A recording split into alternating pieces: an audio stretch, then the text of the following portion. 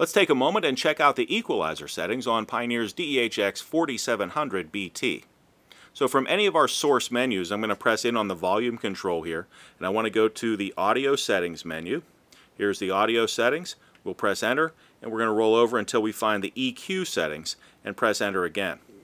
Here you'll find we have a number of EQ presets, from flat to super bass, or a powerful curve, the natural curve, and the vocal curve.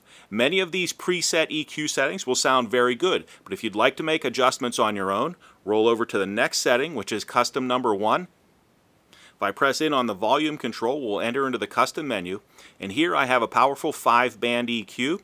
Right now we're on the 80 Hertz band, and if I press in, I can make an adjustment to boost up the 80 Hertz band. Press in on the volume control again, and it's back to the frequency where I'll choose 2.5K. Press in on the volume control and we will cut at 2.5K. So we've made a custom EQ, and the custom EQ is independent for each source: CD, auxiliary, and USB. We're going to go back now and roll over to custom number 2, where I have a second custom EQ setting. It works exactly like the first one. We can boost this up, press in on the volume control, go over to 80 Hertz, press in and cut this down.